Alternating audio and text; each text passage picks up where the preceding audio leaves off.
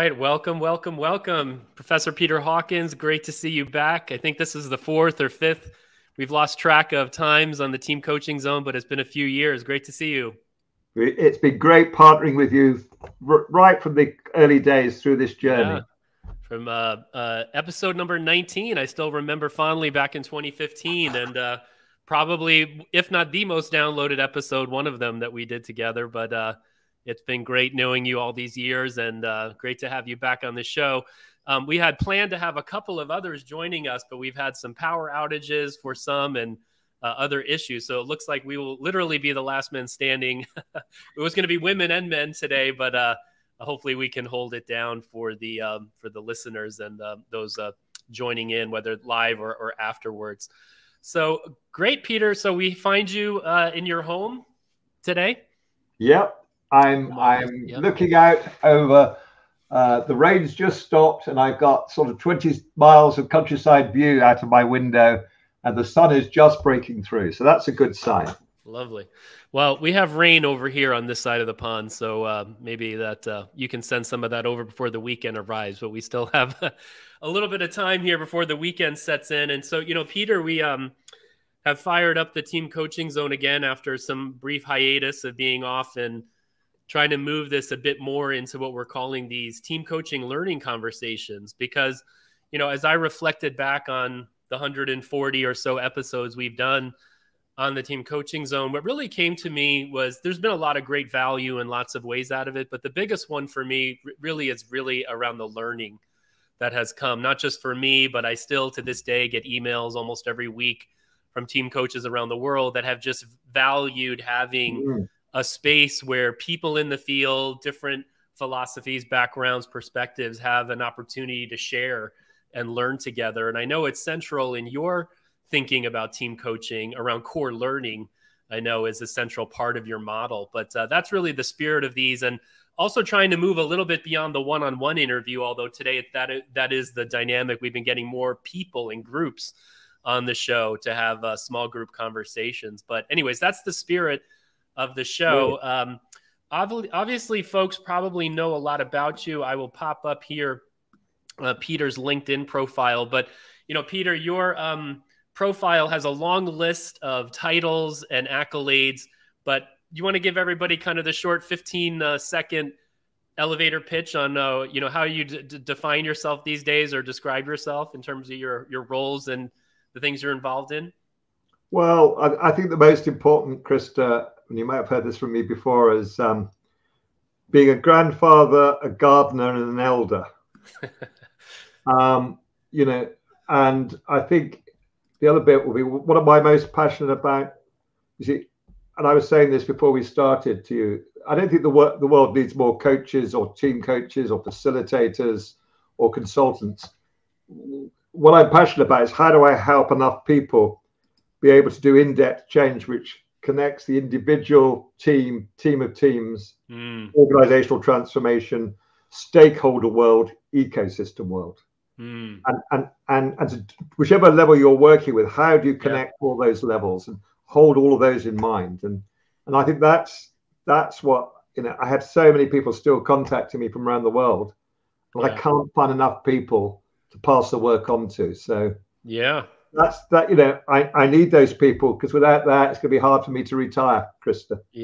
Well, hopefully we'll inspire a few people to help join you in that mission. But, for those who are joining, Peter is prolific in the space. I don't know when you started actually using the term team coaching, Peter, but I guess it goes back 30 or 40 years. Do you remember when you started to adopt that as a part of your lexicon? I think, I was thinking about this other day, that I think the first team development I did was about other than the teams I was leading myself as a leader, when I was being hired in to help teams, was about 1977, 78. But in those days, we were talking about team development. I remember the first program I ever did was with MIT on task-orientated team development, and that was in the late 70s. Was Edgar Schein involved in that, or no? But I did. Just passed away recently. We were just speaking about, But I was doing work with both the Tavistock and in those days, national training laboratories. And I think Right. those are still a lot of the roots of Yeah. that we draw upon. Right. But the term team coaching, you know, team development work's been around for much longer than the term team coaching. That's right. I think it was probably around the end of the last millennium, the beginning of this, that I started to use that term. And so about 23 years, because I think before that, you know, people fell into either we're facilitators or we're team analysts or we're T group leaders or, you know, lots of, and part of what I've been very involved in is how do we integrate the learning from all those different, what can be factions, and how do we have an integrated approach which isn't just about what happens within the team. So I think you saw my blog on why we should no longer talk about high performing teams. Yeah. Because what's much more important is not, you know, does the team just get on well and have good relationships and effective meetings and is efficient, but is working with the team at all its stakeholder interfaces. Is it a high value creating team that creates fantastic beneficial value for all its stakeholders? Yeah. Not just meet pre-existing goals. Exactly.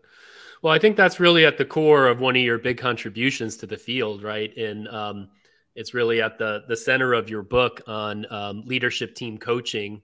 And I don't remember what edition you're in now. Are you in the 5th edition or 4th edition of leadership team coaching and 3rd edition of leadership team coaching and practice, which is the one with, you know, well, how do we develop this and what are all the case studies? Wonderful. Well, I think for those who are new to your work, just Google Peter Hawkins and his books will come up. I think leadership team coaching and the practice book are really kind of essential readings for anybody in the space. You know, I've been through your programs a number of times and was an assistant faculty on the North America Diploma program, which was amazing. I know you've been partnering with the Global Team Coaching Institute, you and Professor Clutterbuck, but what are the kind of 2 or 3 big things in the team coaching space you've been working on, Peter? Well, you know, since you and I were working on the North American diploma, we brought out, along with colleagues, contributions from right around the world, this new book on ecological and climate conscious coaching, a companion guide. And the nice thing about this book is it's written as a 7-day workshop.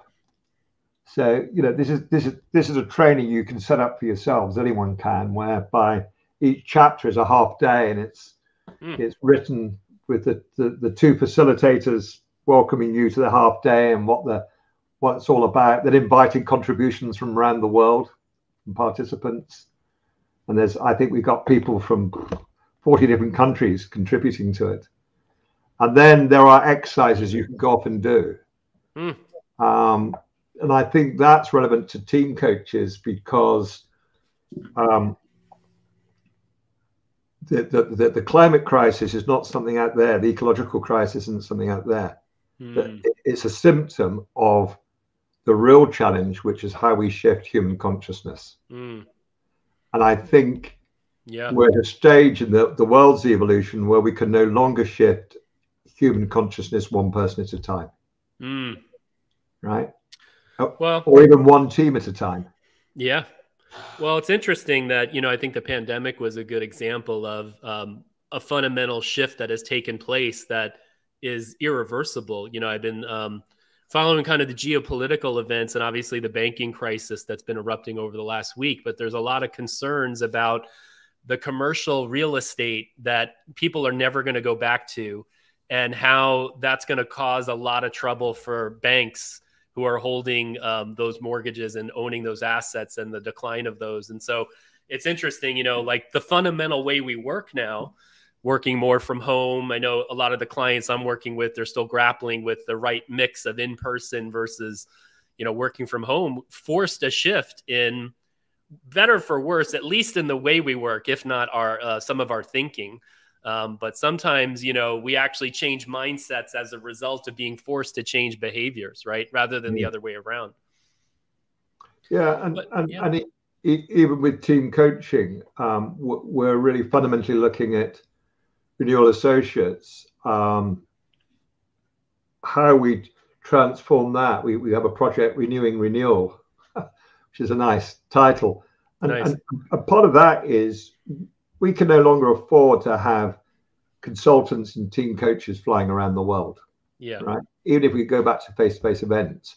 So how do we work globally with a company, but deliver locally? Yeah.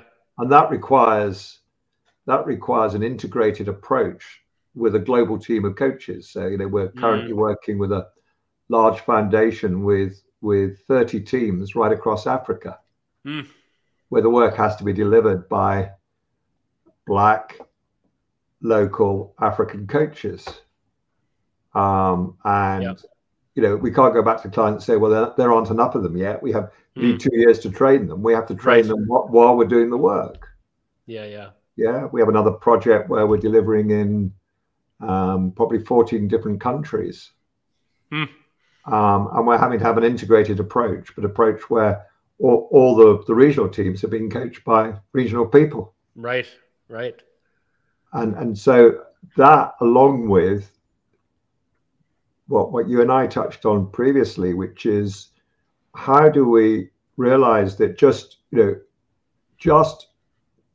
coaching one team at a time is not enough. How do we create the team of teams, which is more than the sum of its parts? Yeah. And that, we're going to be doing another book I'm doing with Professor Salome Van Coller from the University of Stellenbosch, where anyone would like to contribute to the research. We're just launching the research stage at the moment, where we're trying to both send questionnaires to and then do structured interviews with organizations that are really trying to set out to creating a teaming culture. Yeah. Which is not only every team's being high value creating, but the team of teams being more than the sum of their parts, and how the organization partners with their stakeholders being a teaming approach. Beautiful.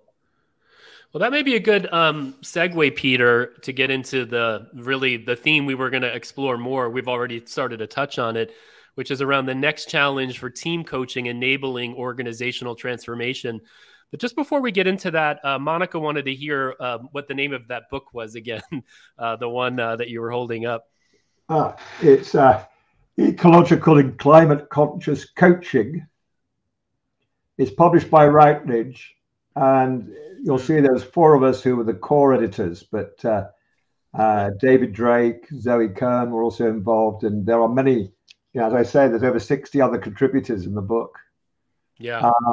Alison Wybrow, whose name comes first, sadly died halfway through us putting the book together, which was a tragic loss, and was quite a trauma for the whole team working on it. Lots of loss around, right? Edgar Schein, whose original work on process consultation, which I think is one of the underpinnings of the team development field and a classic work, passed away recently as well.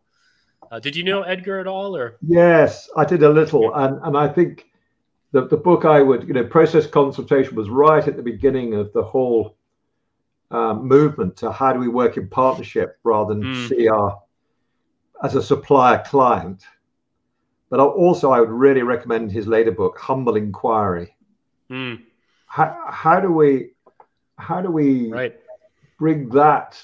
How do we enable the work of team coaching to be a collaborative inquiry and walk with the team to the learning edge?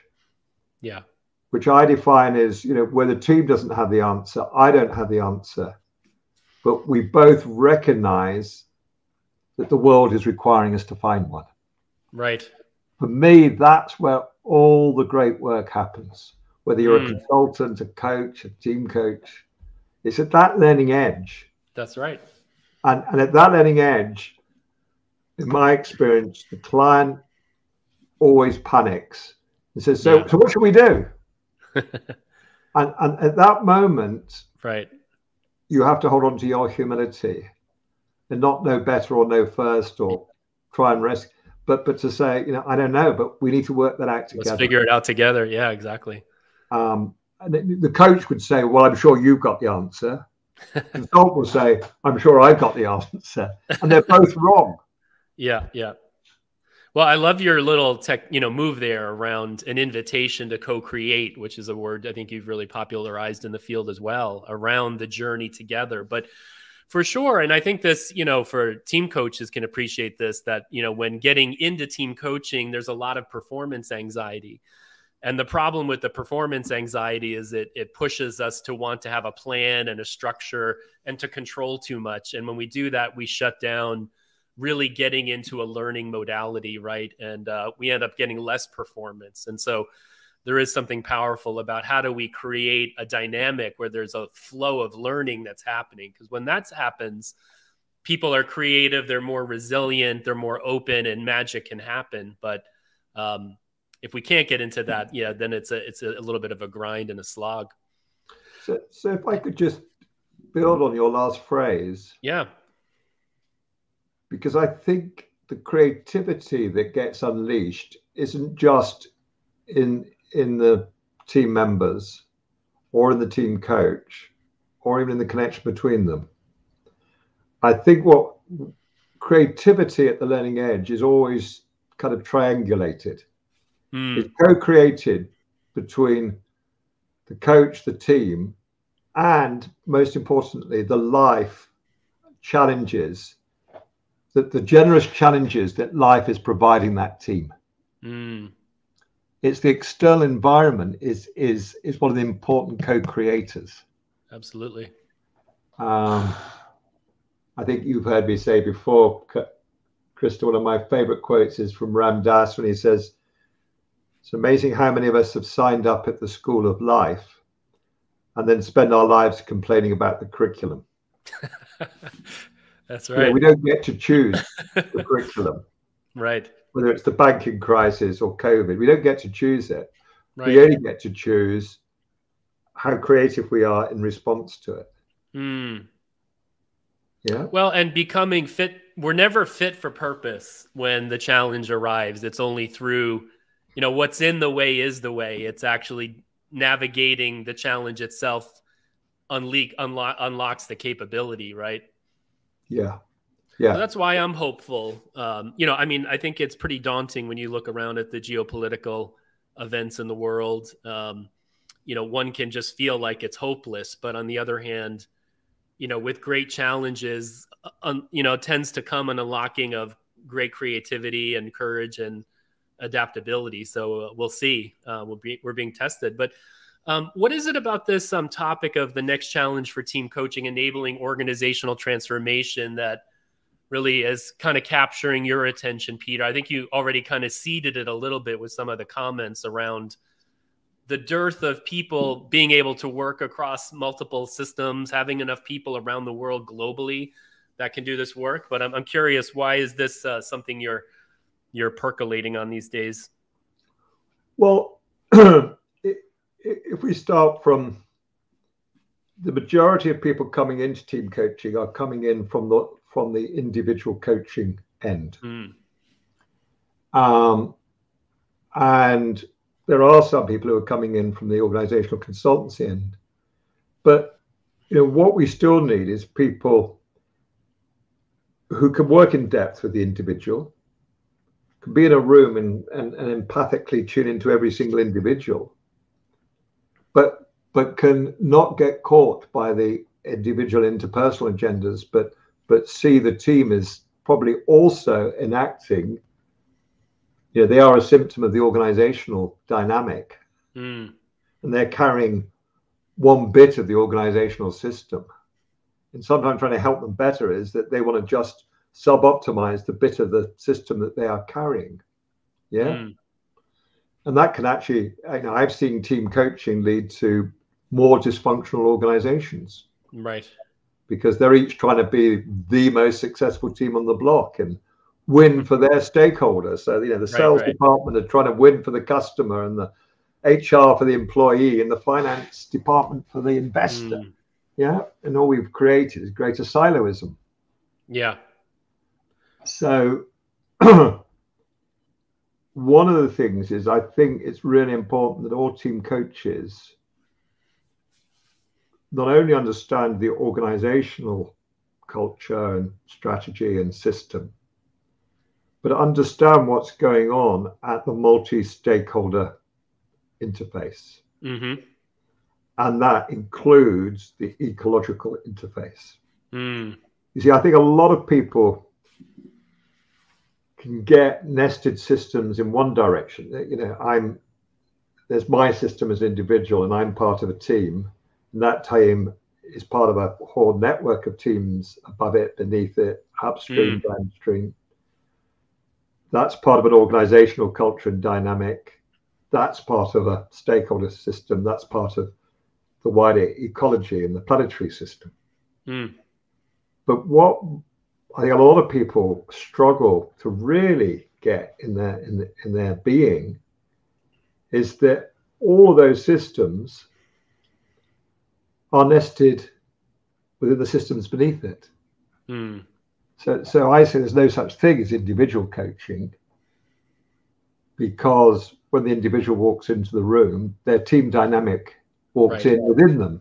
That's the organizational culture, they can't tell you about the culture. The culture is part of their being. It has become part of their way of seeing and thinking. The ecology, you know, I was on a panel looking at coaching in nature, right, with real experts on this field. And I suddenly was in a quandary because I was the eldest and the only man on the panel. Now, how did I point out that there was a kind of belief system in the room that coaching in nature equaled coaching out of doors? You know, does that imply that everything that happens inside a building is unnatural? Or people say, you know, it's not my job as a coach to bring the ecology into the room. Again, you see, we're stuck with the notion that the ecology is something separate from us. The climate crisis is out there. No, actually, it's inside you. You know, it's in the air you breathe. It's in the water you drink. It's in the way you think. They're all part of the climate crisis. The climate crisis is inside you as much as it's outside you. That's right. That's right. And that means that whatever level we're working at, whether it's an individual coach, a team of teams, organizational transformation, stakeholder system, ecosystem, we have to be able to attend to all the other nested systems up and down. Yeah. Because they are all totally interconnected. That's right. And I think that's what you, Adriana, is asking here. What do you mean by ecological? I think she meant to say interface. She may have heard interplace, but interface. But I think that's what you're actually describing right now. It is two-way. Yeah. Yeah.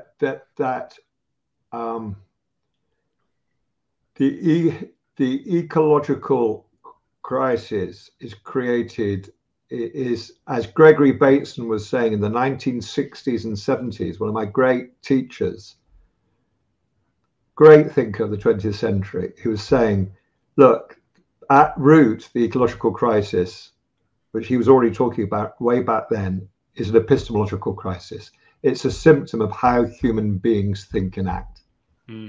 Right? And so it's present in every individual coaching, it's present in every team meeting. Yeah. What we're attending to and what we're not attending to. Yeah. Are unintended consequences of of any decision we make and every action we make. Yeah. I think, Peter, for the listeners, and I think Claire kind of teased this up well, she asked how this complexity of nested systems can be managed so as to bring reflection and value to all parts involved. And I imagine you have cases. I know you're supervising a number of organizational transformation cases, team of teams. I wonder if a story or an anecdote or a case might help bring this from the realm of the abstract to help people really understand what this might look and feel like, to demystify it a bit. Right. Well, just directly respond to Claire, you know, so some of the techniques we've developed over the years, right, is I'm working with a team next week in a well-known British media company, where, you know, we will start by, it's a team I haven't worked with before. We'll start by having, and you've done this with me, Krister, on a number of occasions, 5 flip charts around the wall, and it will say this team coaching will be a success for us as a team if, for all the employees who report to us and are part of the organization if, for our customers if, for our investors if, for future generations and the wider ecology if. And we collectively build that, and then we get members of the team to kind of sort all the post-its that are posted on the different boards and speak as those stakeholders. What do the future generations, and you've seen me dramatize it, where I say, look, at great expense, we've flown people back from 2050 to tell us what they value about what we're doing today and what they need us to be doing differently. And I get members of the team to step into that shoes and bring that challenge in. When I work with boards, as you know, I always bring in empty chairs which say the investor, the customer, the employees, future generations, the ecology. And I get non-exec directors to get out of their chairs and go and sit in those chairs and comment on the strategic debate that they've all been having from their inter-ego competitiveness. Right.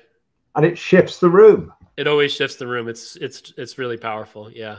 Yeah. It's great. And it creates a lot of motivation as well, right? And helps people get out of just an attachment to their siloed perspective and representing just their constituency if it's a leadership team, right? And it's, I think, the two simplest powers we have as a team coach is to change the frame. Either the time frame,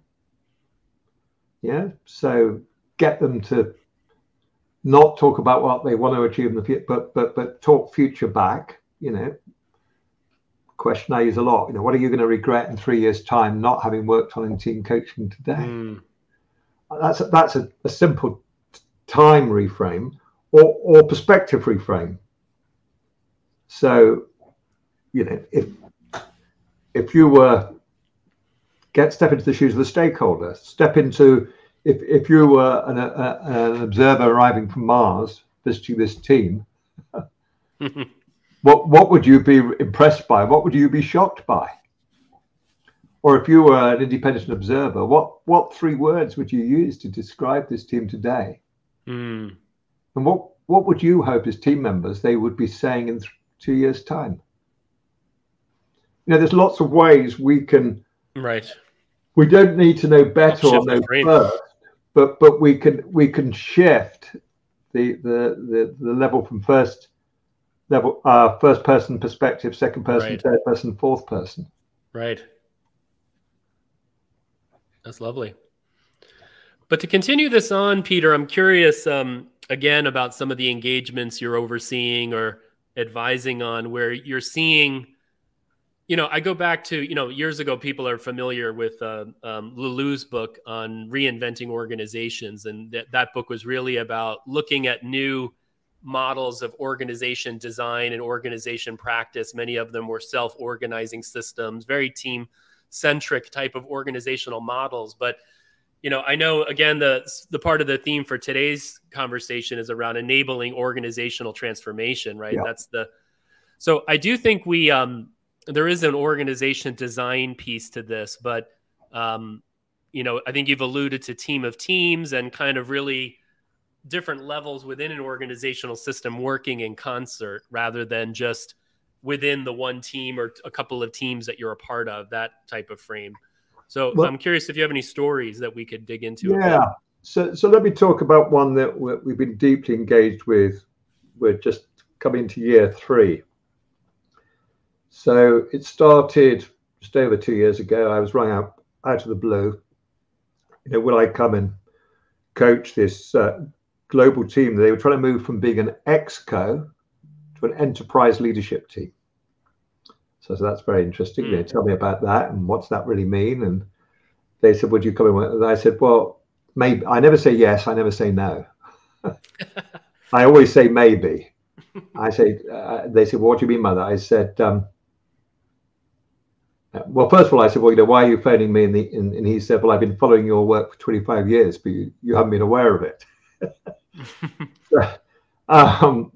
So that, you know, that's very interesting how it arrives. I said, well, I need to go and speak to the chair and the CEO before I know whether I can work with you. And I've learned that the hard way, that if I get brought in, he was the head of people and strategy. Yeah. And if I just have that as my anchor point, then I don't build a strong enough tent pegs to survive whatever kind of storm blows over our work, right? I need an anchor point beyond the one I'm working with. So I started working with a couple of colleagues with this team. And what we realized very soon, that for this team to really move from being focused on running the operations and being freed up to focus on the future and the strategy, they couldn't do that unless they could get their own teams beneath them to step up to do the business as usual work, running the business, right, to free them up. So, you know, we would challenge them on how they were going to shift 25% of their calendar out of their calendar, step by step. Nice. And that's what then got us into being invited to get coaches to work with every team at the next level down. And then we realized that the relationship between the executive and the board was not as healthy as it could be. So we got invited to work with the board. And actually, it's not just work.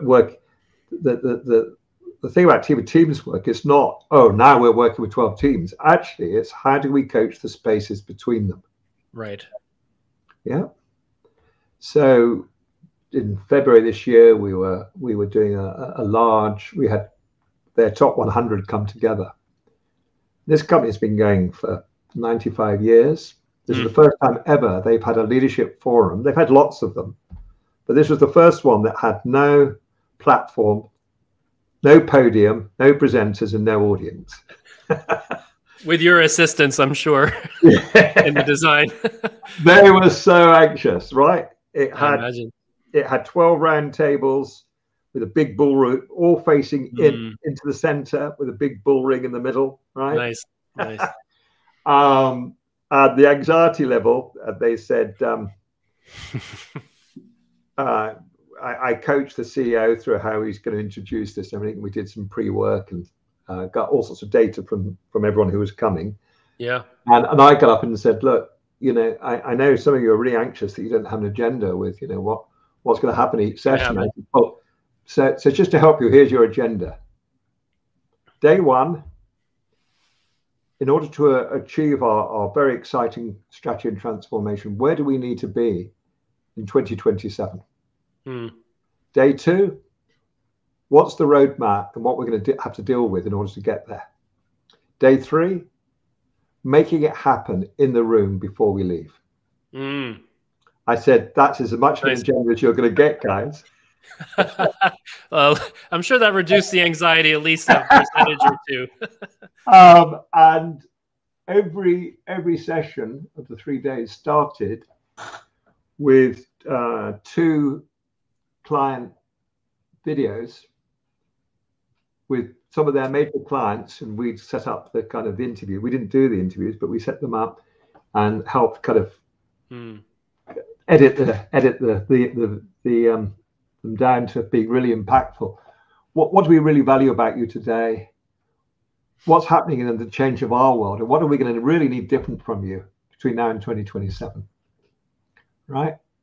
And what we find difficult about you. And so the client was center of it, you know, all the time, this drumbeat of what's the world asking us to step up to. And you see, we couldn't have done that without, not everyone had been in team coaching sessions who was in that room, because it wasn't done by hierarchy. It was done by, you know, who are the people who can make the future happen. But the fact that we had pretty good relationships with some of the boards, some of the enterprise leadership teams, some of the next level teams. You know, we'd build a foundation where we could do that together. Yeah. You had enough champions in the room. And you know, that third day was most powerful because it was about, one of the big things we did is we got people to work out what were the disconnections across the organization. They wanted to be a global network, seamless organization without a headquarters located anywhere. Right. With much better horizontal join up, so they could deliver anywhere in the world, but with a knowledge of the whole world. They wanted to move from being a knowing organization to a learning organization. They wanted to move from being a supplier to their clients to being a partner. Right? Major transformations. But it's how do we start not talking about it and planning it and coming up with an action plan, but doing it in the room. Yeah. Love that. You know, we had clients come to the dinners. We had, you know, if we just come up with a great plan at the end of that, we know business as usual will swallow it up within a few weeks. We'll flood it out unless we get embodied change to happen on the event. Yeah. So I hope that they weren't ready for that though in year 1 or 2. It sounds like there was a building up of readiness in the system and yeah.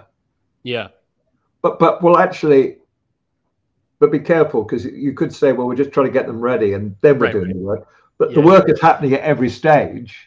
But it is a maturity journey. It is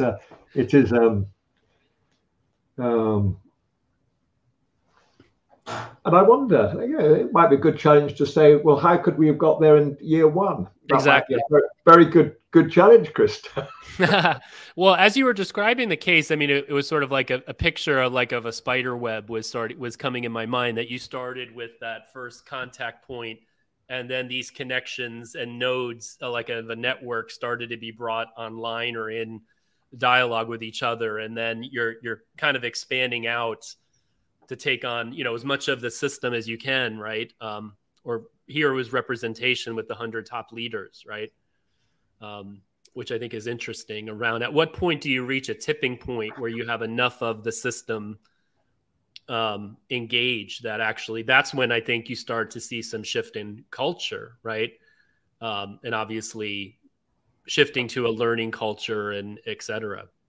I will often ask, when I'm working with a top team, because many of them have a very large transformational agenda as well as a business as usual agenda. And I, you know, like with this team, I asked, how many people do you have to have as transformational leaders as opposed to followers for this transformation to really take root and flourish? And, you know, I might say, because you certainly ain't going to do it with the 12 people around this table. Not if you're a global organization. I think, you know, you remember the case I did around a government department that were having to cut their numbers of people from 138,000 to 95,000 and raise the quality of their work and deal with more people. And, you know, I asked them that question. And they said, so what's the right answer, Peter? I said, no, come on, let's work it out together. And then they said, well, we need probably that government department said we need 200. And I said, well, how are you going to enroll 200 transformational leaders? Not people who just think, yeah, this is a great idea, we bought the vision, but are going to be out there as advocates and role models and nodal points and change makers. They said, oh, well, you know, we'll invite them all in and we'll inspire them from the stage. I said, where have you seen that work? Yeah. Because it doesn't, right? It's like, how do we build that community of endeavor, not just vertically, but horizontally? And that's where I think we need far more team coaches to raise their game so that they can coach live the relationship between a team and the teams above it, beneath it, upstream, downstream, between teams and their stakeholders. Yeah. Yeah. Well, let's go over to that. But just before that, Peter, we got a couple of good questions that are coming up around the cases you've been sharing. So this first one again from Claire, she says she wonders, coaching the space between them had to do with being conscious and transparent about what they need to do and be within their identities and roles. How deep you went into the system integration? Right. You might have to help me understand the question. You see, one of the things that I think I push the boundaries on, and we're just with you mentioned the Global Team Coaching Institute, and we're just next month starting the first senior practitioner program. These are for people who are already trained team coaches and who've been out there doing team coaching. And this is very much how do we get them from being very competent team coaches to being people who can work with teaming right across an organization with the team of teams, linking the teamwork to the required organizational transformation, as well as linking it down into what's the personal transformation in the leader to transform the team, what's the personal vertical development in me as team coach to create a shift in the relationship with the team, for the team to create the shift in the relationship with the teams around them, for the organization to create a team of teams and a shift between itself and its stakeholders, for humanity to create a shift in how we partner with the ecology that's in us and around us. You know, that's all in play. So what we train a lot of people, and there are methodologies we use for bringing multiple teams into the room. There are methodologies we use for how do you not just talk to a team about its stakeholders, but how do you coach live between the team and meeting with, say, some of its important customers, or a government top team meeting with the politicians. And for me, this is where the work becomes both frightening and exciting. Right? Yeah. Between an executive team and the board. And because I think, you know, I did this research when I was working as professor at Henley, more full-time than I am at the moment, on tomorrow's leadership and the necessary revolution in today's leadership development.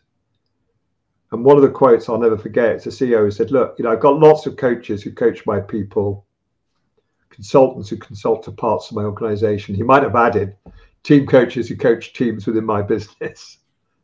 He might have said that today. Yeah. But he said, that's not where my challenges lie. Right? He said, our challenges as an organization all lie in the connections.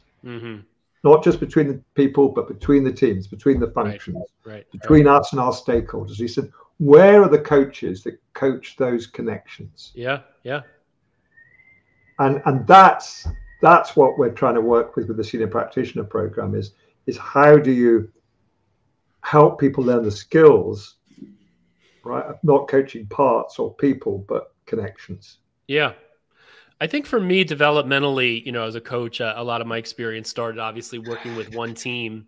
But a number of years back, a colleague of mine were brought in to help with a Workday transformation. And there was a transformation from SAP to Workday for some of the core modules. And so there were 11 teams working on that transformation, a governance team, a management team, and 9 developer teams.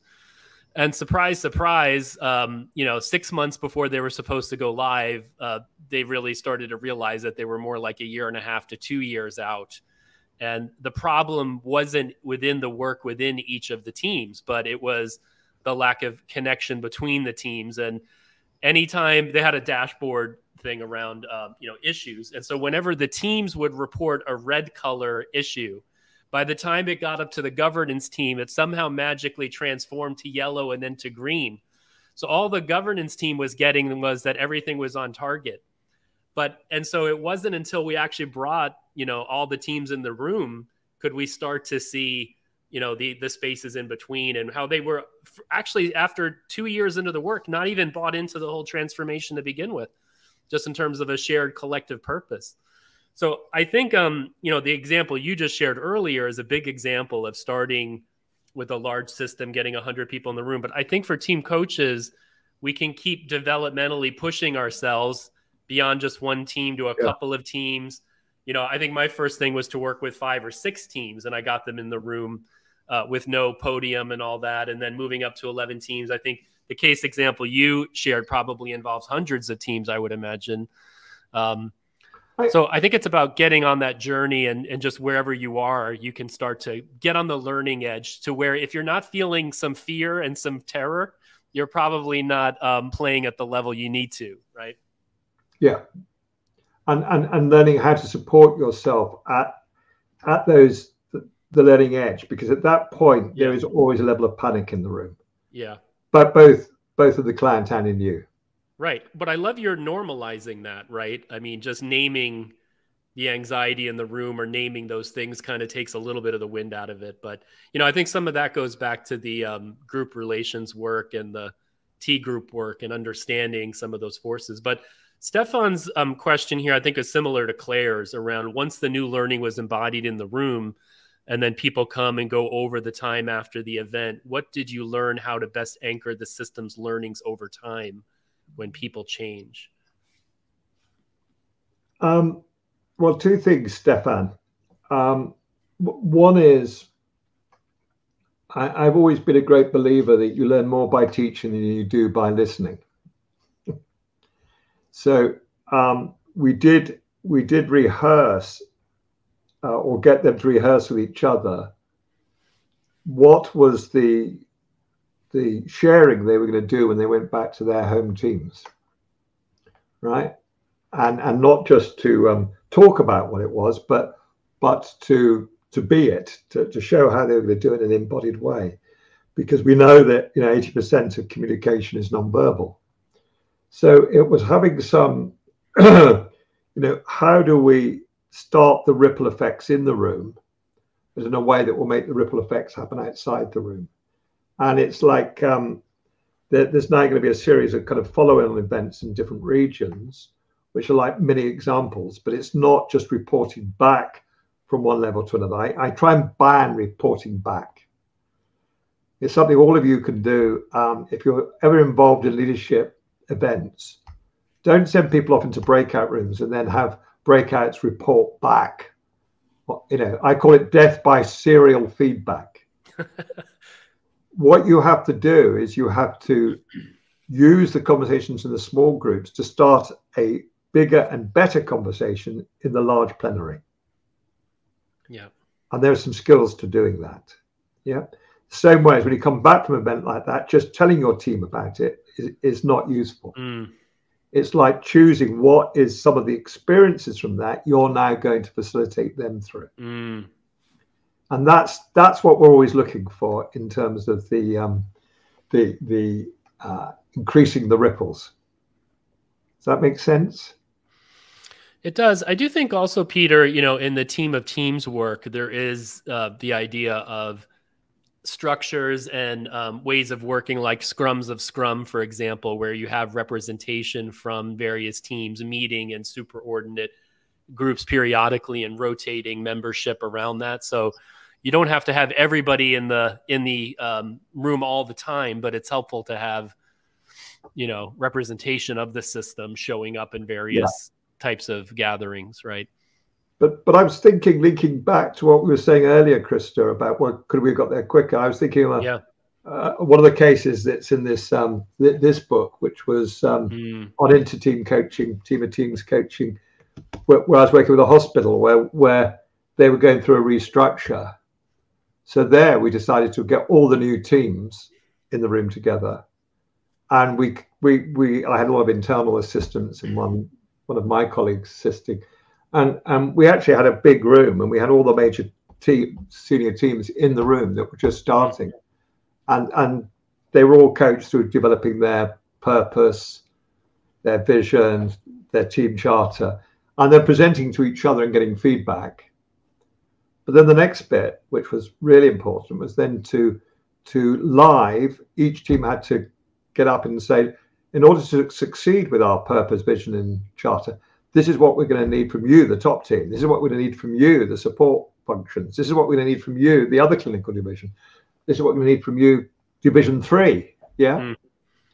And so, and this was a live needs and offers. Mm. So if you like, there we are directly using some methodology to coach the connection from day one of the reorganization. Mm. Nice. Yeah. Which was a fantastic launch. Yeah. And by the way, with that one, we built in a KPI with the top team to reduce by 80% the number of issues that came up to the top team that could have been resolved horizontally at the level beneath them. Brilliant. And that was tracked over the year. Yeah. I love what you said about getting a transformation right at the beginning, because again, like my Workday example I was sharing, because this work wasn't done at the beginning, it ended up coming back to bite them in the tail and slowing them, double the length of time it should have taken to do the implementation by not building those set of relationships and really getting the alignment of the system and co-creating the transformation. So Peter, yeah. What could you have done differently, Krister, that would have at least either at the beginning or halfway through raised the warning and got them to have the right sleepless night? Well, we weren't brought in until they put the brakes on the whole thing. They brought in one of the big four. So they fired, a couple of high profile firings of certain people, their clients and their own internal, leaders somebody had to be the fall guy for the problem, but they've really brought us in to kind of do a relaunch in a way. And so each of the 9 developer teams were co-led by 2 leaders, an IT leader and a functional leader. And we had all those folks in the room, plus representation of the management team and the governance team. And we started there. And what really emerged was our whole plan for the day we threw out the window within the first 45 minutes, because what we really discovered was they didn't really have a shared sense of purpose and, a belief that they actually could pull off the work itself. And so we ended up starting there, and that was a profound, conversation for them. But if I, had been involved in that engagement, I think the big lesson is the sooner we can get in, the way teams launch or teams of teams launch is a huge opportunity, because they get on a trajectory. And at some point, maybe it's the midpoint or at different strategic points, they become more open to intervention. But you miss a golden opportunity if you don't really launch well. Yeah, so, and that launch well learning. Yeah, is to launch in connection rather than in parts. Exactly. Yeah. So all of the teams were focused on just getting their own team up and running with their role or their part of the transformation, but that wasn't where it fell apart. It wasn't in the parts, right? It was in the interactions, as you're saying.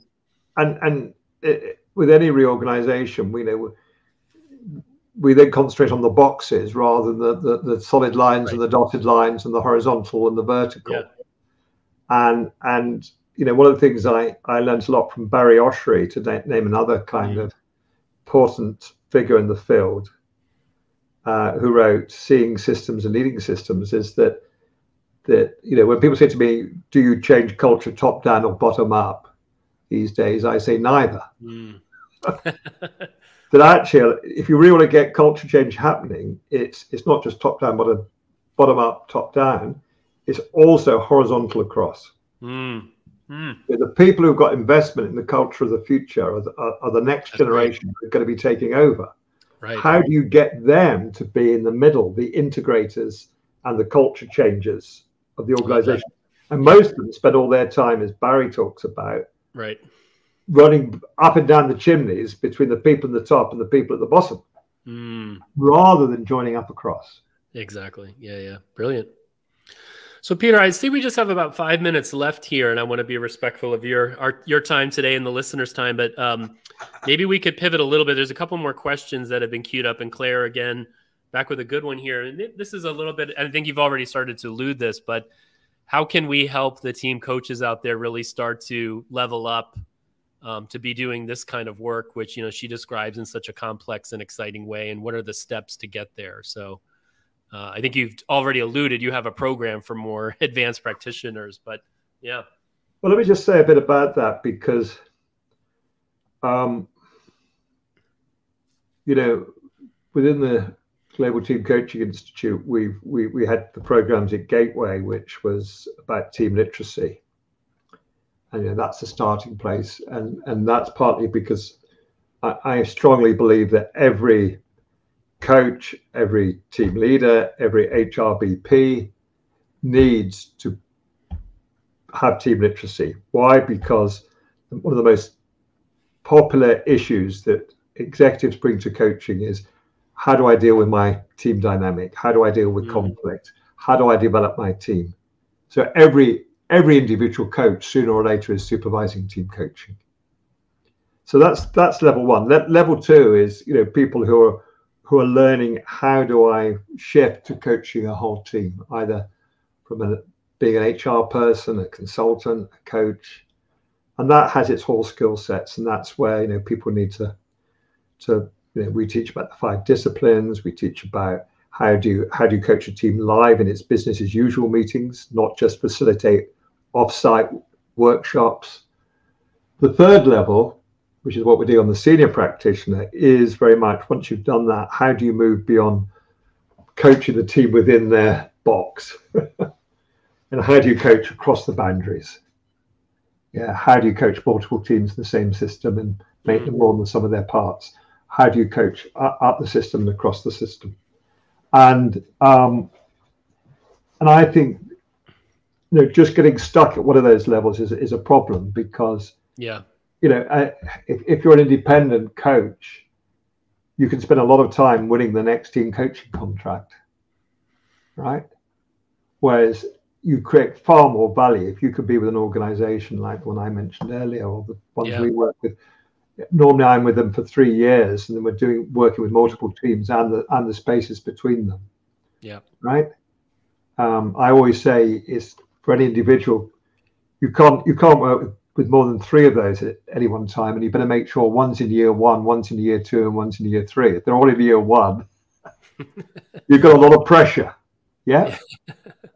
But that's where we need people to get to, is, you know, they could work with the whole organization and its relationship to the UN sustainability goals, and how do we co-create value with our investors, customers, partner organizations, change our whole relationship with our employees, many of whom may now be contractors. Yeah. Well, it's a little bit of a catch-22, Peter, because I think, you know, we've had a pouring of people pouring into the field, right, of team coaching, which in some ways, then you have kind of a broader base of folks who are probably still early on in the journey. But I think the good news is we have a lot of people in the level 1, 2 place. And now it's about folks seeing the path, which I think you've outlined here, a bit of what the next step is and what that can look like. So, and you can't race through these levels, right? You kind of got to earn your way through them. I think I've been doing team, you know, really focusing on team coaching for 8 years. And I think I'm still on my developmental journey, going, you know, hopefully taking some bigger risks here and there and moving along. But you can't get to the level 5 in 1 year, right? It's you got to get it in your bones. And part of that is, I've talked about the external curriculum, and we have, Krister. There's also the internal curriculum. That's right. You know, for those of you who know vertical development, you know, many people come on the gateway from the expert technician. You know, what's the methodology? What are the tools? What are the steps? Yeah. Then they get to the achiever level that Bill Talbot would talk about, and it would be, you know, so what's the outcome that we have to partner to produce? Yeah. But most of the people who come on our higher level courses, they start at post achiever, redefining. They can see the pattern, they can see the process, they can see the need, but their interventions tend to be reflections or questions or commentary. And what we have to do with this final program that we do, or the diploma, you worked with us on this. You saw us try to work with people from redefining, what Bill Talbot calls redefining, to transforming, to make interventions that don't just give insight, but shift what's happening dynamically in the moment. Hmm. And that just requires so much psychological, spiritual, personal work. Right. Because you're working from not expertise, you're not working from skill or competence, you're working from source. It's being. It's the being. And you are able to be the voice of necessity, not the voice of expertise. Beautiful. And that's why, as you say, it takes years. Hopefully I can help before I retire enough people to get there quicker than it took me, Krister. I don't think you're ever going to retire, Peter, because the demand is going to continue to accelerate on a steep curve. So we're going to keep you engaged. But if I can, as I said to you once upon a time, if I could get, 30, 40 people who want to work with me over time, I've got lots of good people who can train the lower levels now. Got a great faculty right around the world. But I just want to work with, 30 or 40 who are really dedicated to, we want to work across all those levels in an integrated way, at depth, in a way that the world is calling out for. Yeah, that's exciting. Well, I think a great place, Peter, to start to bring this episode down. There's never enough time, but hopefully we, whet some appetite here and people walk away with a few nuggets of inspiration and practical ideas. Obviously, you have all the books that you've mentioned today, so folks can go. Where's the best place for people to go? Is it Amazon? Is it your website? Is it go to Amazon, and then if you really like it, do put a review on for me. Yeah. But Krister, let me just say, it's always great. The conversations with you are always great and generative. So thank you for inviting me back. Oh, it's always a pleasure. Yeah. Great to be in your presence, Peter. Everybody, thank you for joining today. This episode will be available still on LinkedIn and YouTube, and we'll be putting it out on the podcast channels. So hope you enjoy this episode, another great episode with Professor Peter Hawkins. Have a great finish to your week and weekend, and we'll see you next time on the Team Coaching Zone podcast. Take care, everybody. Thank you for joining. Yep.